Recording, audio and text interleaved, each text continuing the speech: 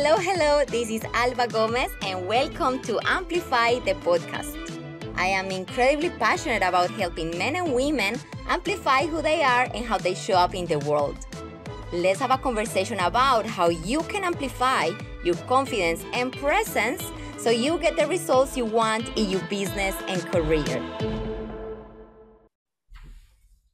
Hello, everyone, and welcome to Amplify the podcast. And we have today a very special guest, not other than the beautiful Dr. Katherine Iscoe is the co-founder and CEO of Advanced Human Imaging Limited, a dual-listed company on the Australian and American stock exchanges based in Perth. And I first met Katherine because we were together on the Pulse of Perth for Channel 9, and I started following her in social media, and I was captivated with her incredible passion and energy. And once I got to meet her, I absolutely find so fascinating and magnetic how she is so alive and full of passion, but she has such an interesting background that makes her very logical at the same time. So welcome, Kat, and thank you so much for being here with us today.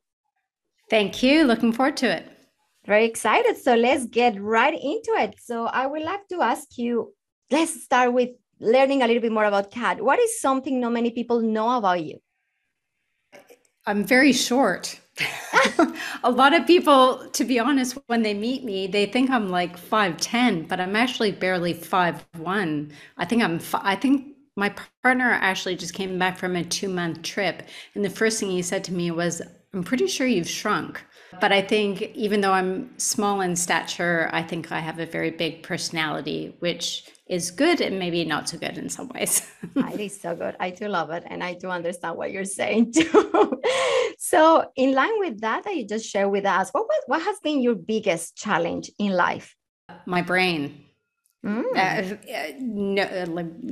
question in regards to my brain, because I think once you can master that, and I don't think anyone can actually master their brain, but once you realize that if you focus on strengthening your mindset, life gets a heck of a lot easier. Now, this is not to say that the poop doesn't hit the fan around you. You're still, kids are still going to be kids. Work is still going to be work.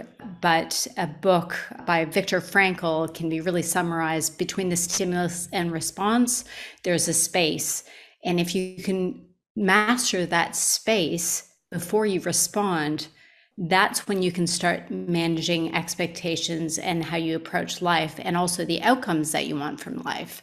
So that's why I truly believe that the brain is the most miraculous, but also the most underutilized organ that we have in the human body.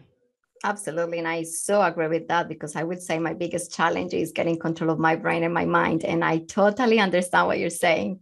We just take it one day at a time and see how much we can grow every day. That's it. And also understanding it's the small things that are going to make the big difference. If you look at the research, even in regards to meditation, you can't just meditate once and derive the benefits from it. It's looking at consistency. So it's catching thoughts. So mindfulness is when you are reacting to something, you won't be able to look at your thoughts within that very highly emotional, intense moment. What people can start with is to look back at that moment and start to think, I wonder what my thought processes were at the time. How can I reapproach that when that situation happens again? And effectively, you're looking for patterns. Once you can pick up patterns in your life, that's when you can start putting in processes in place to strengthen your mindset. Absolutely. I love that. And do you meditate? Not formally, no. I meditate when I walk my dogs in my own special way. And I think that's really important to recognize that a lot of people, when I used to work with clients, they say, okay, I'm gonna set aside 15 minutes before I start the day, and I'm gonna prepare a beautiful room in my house. And basically they're hoping that their kids will leave them alone for that 15 minutes and the husband are going to take. That doesn't happen. Let's be honest here. And I always just say, if you're taking the train to work, take 15 seconds, not 15 minutes, 15 seconds just to notice your thoughts. Start there. You can't sprint before you walk. So when it comes to meditation, you do you, boo. figure out how it works for you, and how it works for me is to let my mind sort of wander, but also to be somewhat in control of it when I walk the dogs. And that's what works for me. Bada bing, bada boom. That's it. Exactly. And I always say that to my clients as well. Like I invite people to have a little more mindfulness and stop running in autopilot all day. And obviously we get this idea that we need to sit down in a certain position for 20 minutes and how are we going to fit that in busy lives. But I love that idea of being mindful in very little periods of time throughout the day is a great way of just really getting those benefits of being present in the moment, which at the end of the day is, I think, what meditation is all about. That's it. Okay, so what would you say? How kind is Kat to herself? 1 to 10. If one is being very mean and 10 is being really, really, really kind. I would say 99.9% kind. Awesome. I love it. And how did you get there? A lot of friggin' practice. Now, I need to preface this by saying that I am kind to myself, but it doesn't mean that being kind to myself is easy. Mm-hmm. So there's a big difference between the two. Practicing kindness is really, really hard. Prioritizing kindness for yourself should not be hard because it's a decision. And you look at the Latin roots of the word decision, decidere, which means to cut off. What I did in the past was not being kind to myself. I cut that off and I said, from this moment forward, I need to be kind to myself. Now, that looks like many different things in many different situations in life. So, for example, if I'm having an argument with someone, I need to recognize that, look at my thoughts, i.e., mindfulness, and say, okay, are these thoughts useful to me? And am I protecting myself in regards to for myself first? That's what kindness looks like. Kindness doesn't mean that when you're having a bad day, you drop everything. You're like, okay, I'm going to watch Netflix for the entire day and I'm going to bitch about the world and I'm going to scroll through Instagram. Like, that's not kindness. Compassion is not self-pity. It's not complacency. It's not prioritizing yourself over every single human being on earth. That's impossible for mothers to do. Compassion and kindness just recognizes the fact that you are human, you are not perfect. And once you acknowledge that, that to me is what kindness is. It's not like warm baths and bubbles and online shopping, this and that. Like, let's be honest here. It's so much simpler than that. I know, but at the same time, so much harder.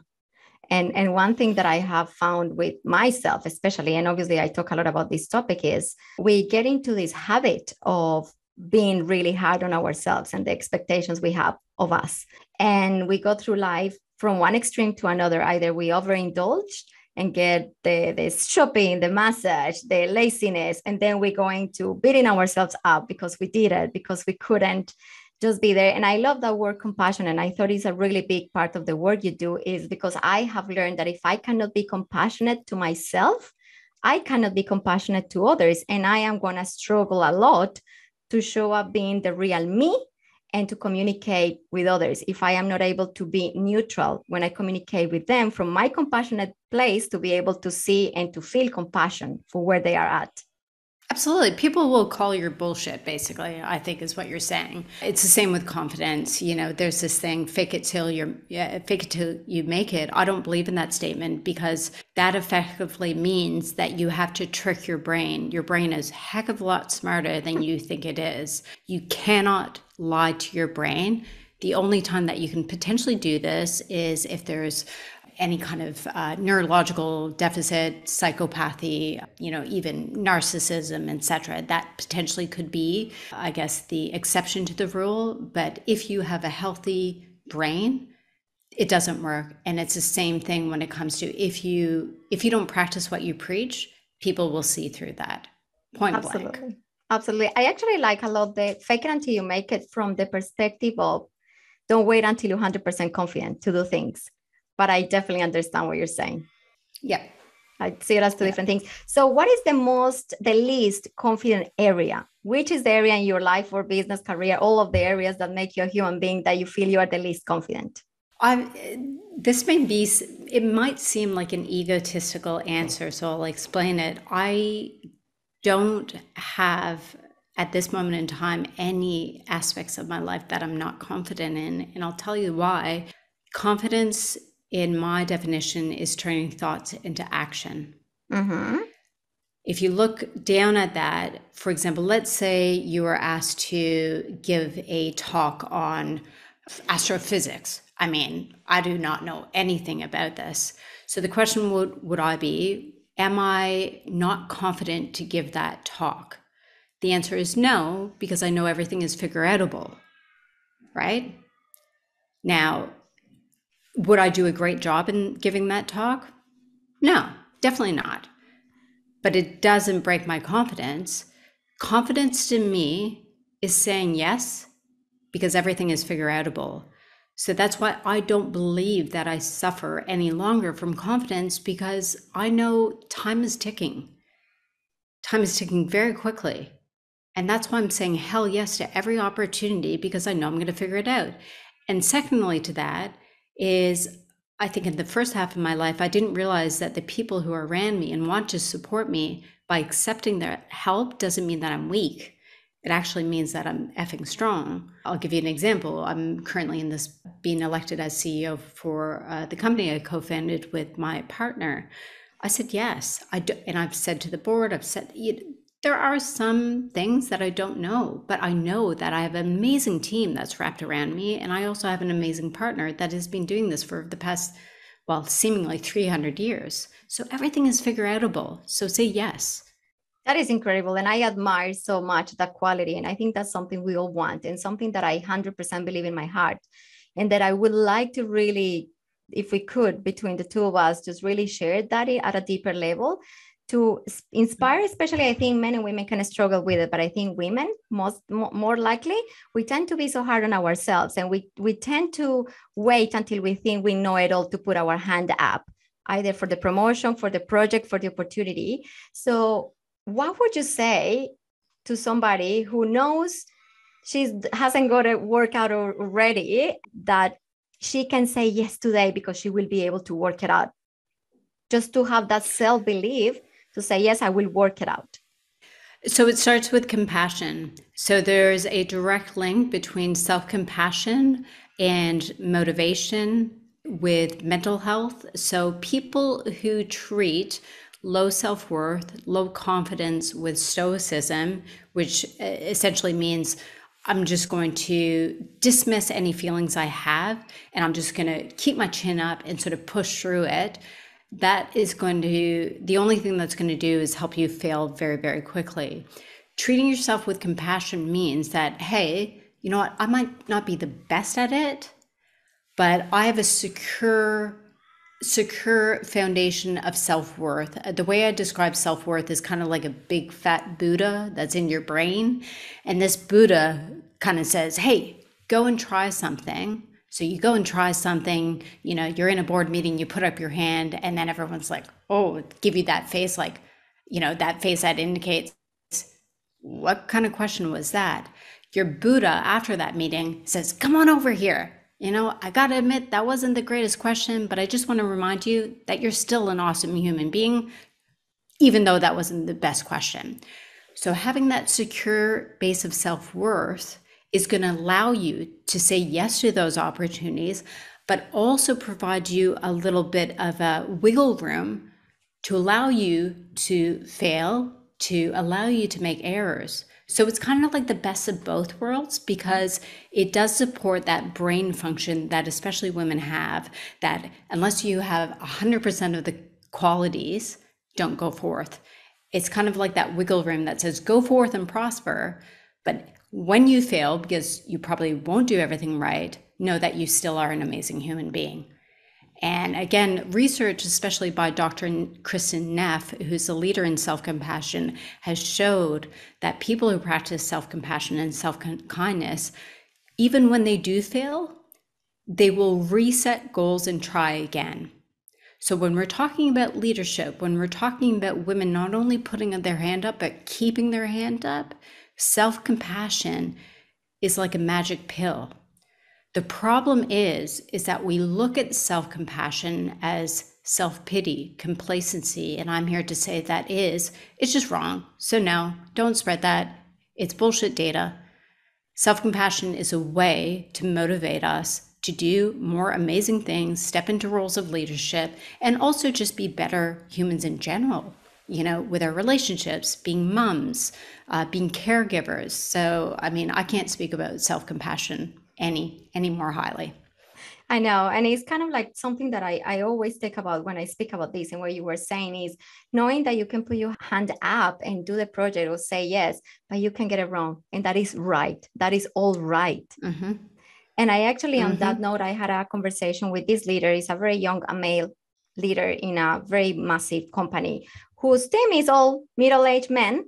And one of the things he was saying when he talked to me is like, I want out of this session because I'm doing a presentation for them. I want you to remind these intelligent, capable guys that they don't have to be scared of getting it wrong. And it's kind of like I know we as women think that men have that confidence that even if they get it wrong, they say, I'll do it.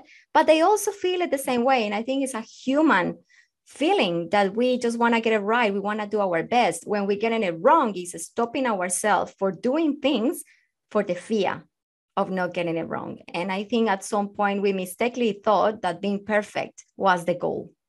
Absolutely. It's a bit of a social status thing, right?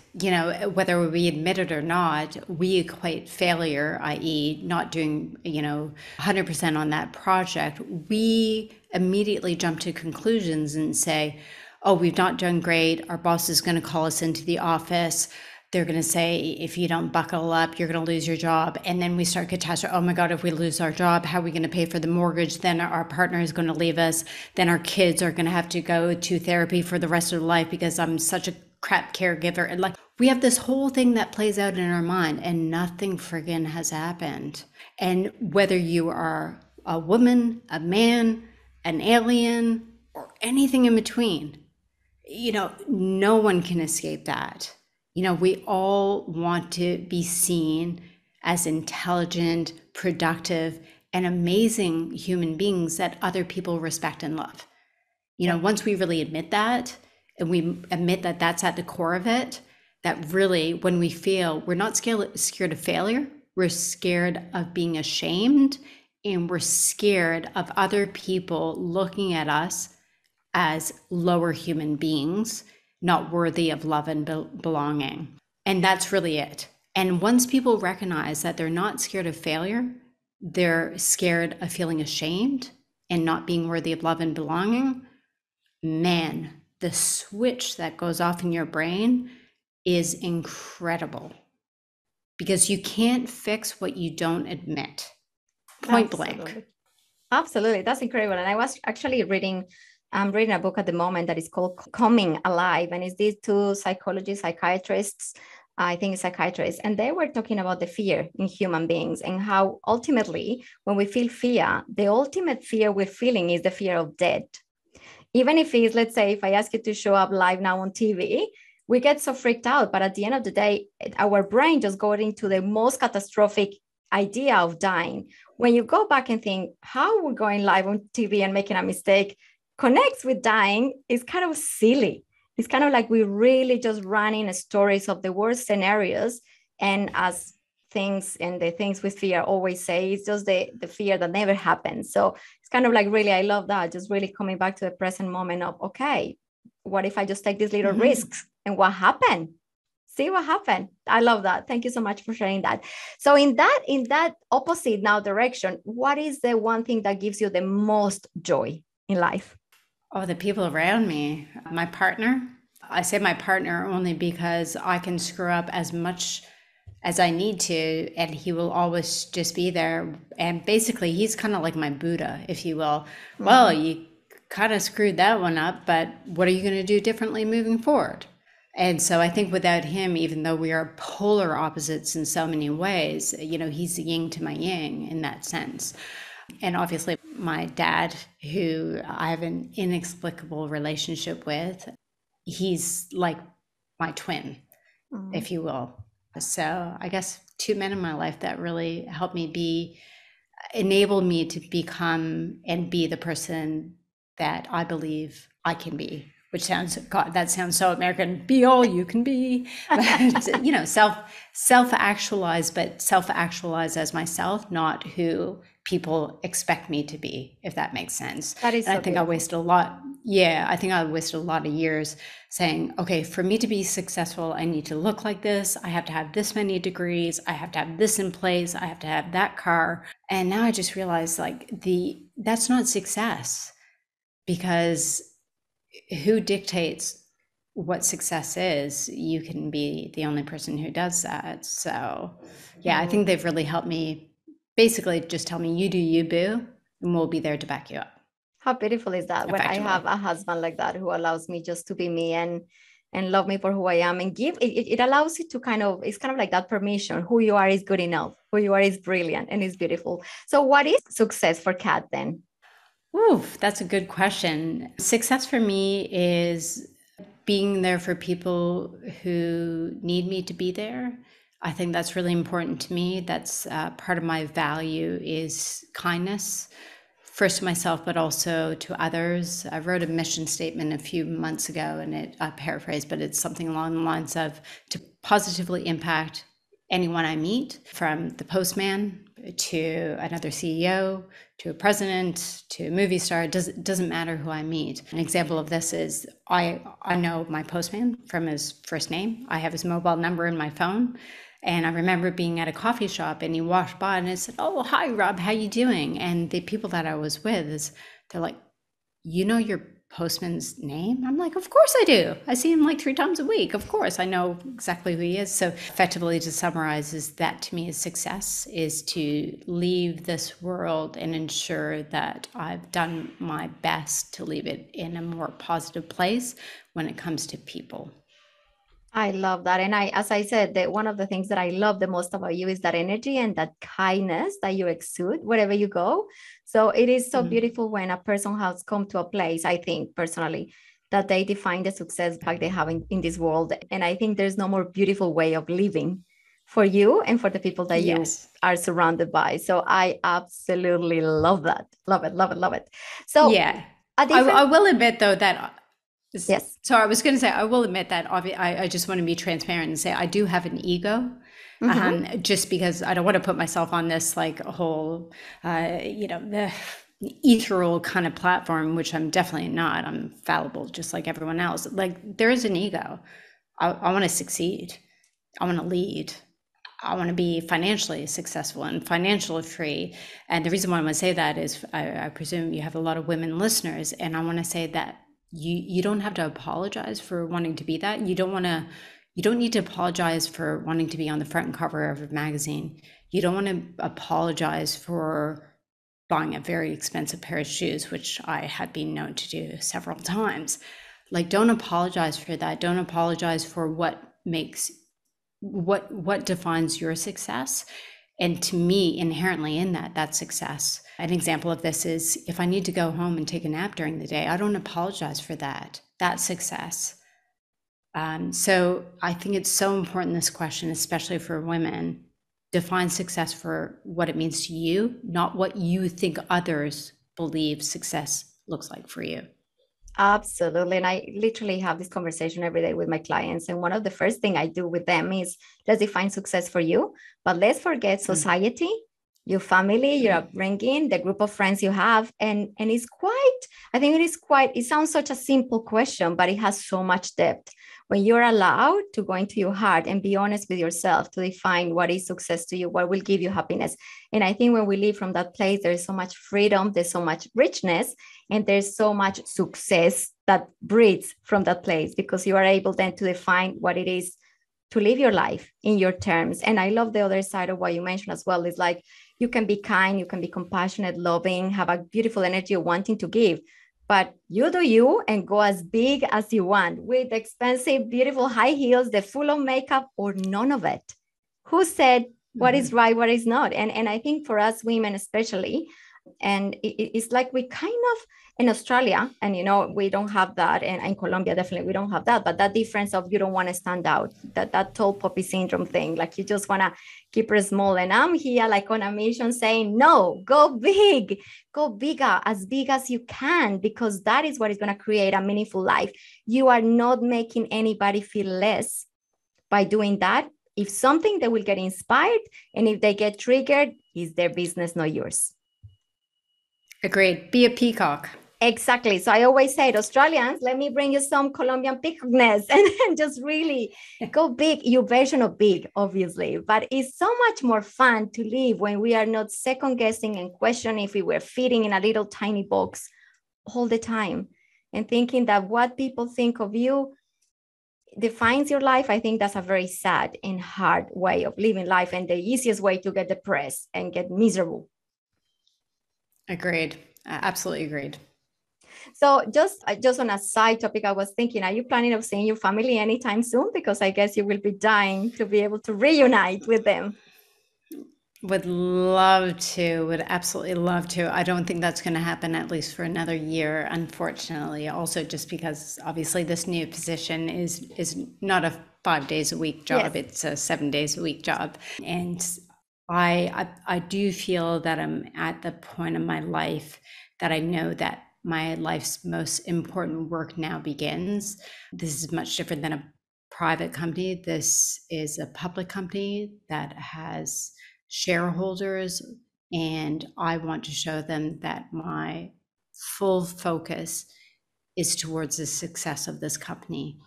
And I think I've made that very clear with my family that I cannot have any distractions. I want this to be my 100% focus, not 99.9% focus.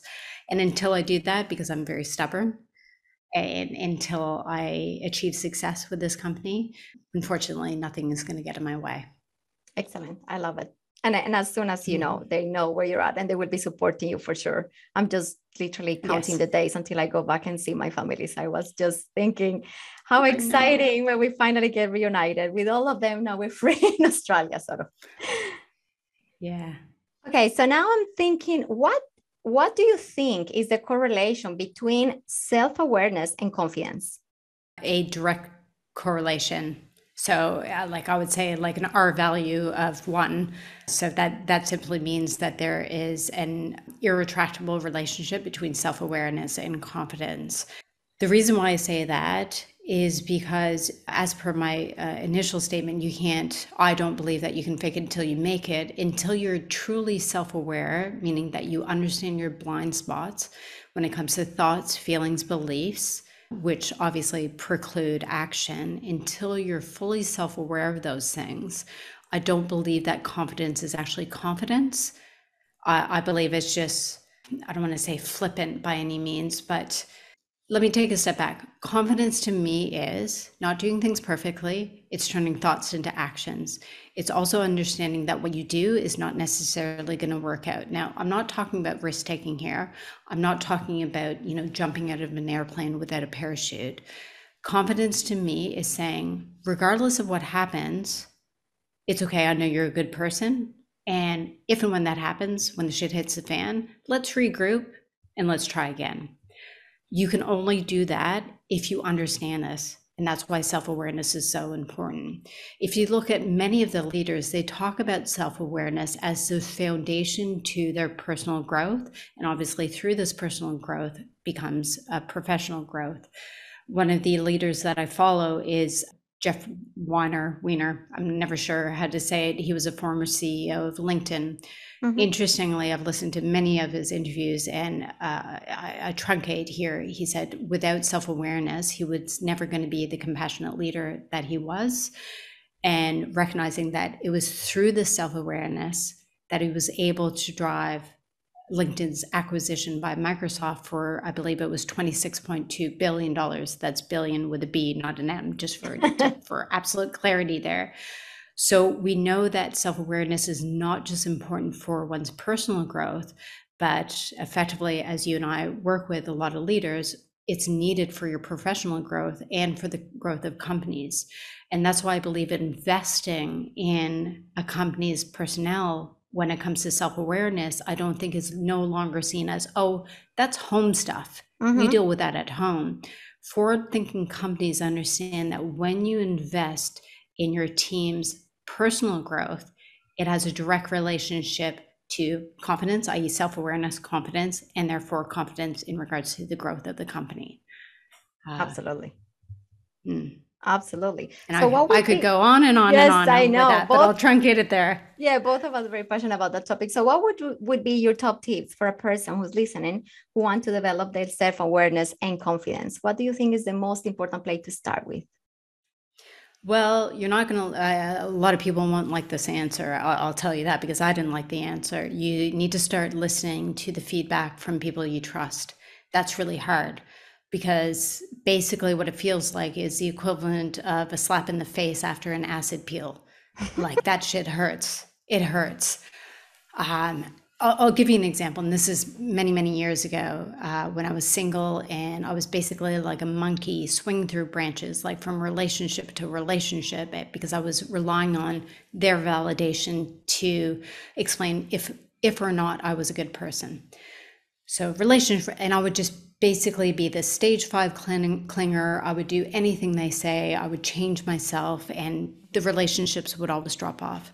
Speaking to a buddy of mine, and he effectively said, you do realize that you're the common denominator, right? And it was like that slap in the face. But I can tell you now, without a shadow of doubt, he was absolutely right. And so until you get these slaps in the face, you're never, ever, ever going to be self-aware because you're just bullshitting yourself. You're not dealing with the inherent problem. My inherent problem is I was so desperate for people to like me that I didn't care whether they respected me or not.